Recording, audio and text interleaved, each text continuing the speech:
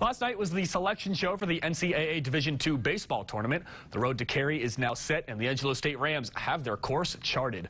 Despite falling to Cameron in the LSC tournament, there's not a whole lot of panic inside the Rams locker room. We spoke to head coach Kevin Brooks about getting the 2 seed and a chance to host and the upcoming postseason run. Again, look what we did over the course of the year. We're a good team.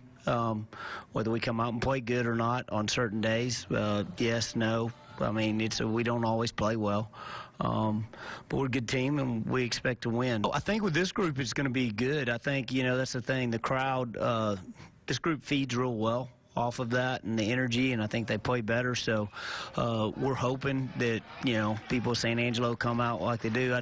Nothing more than we'd like to see them, we draw really well. We'd like to see the biggest and loudest crowd.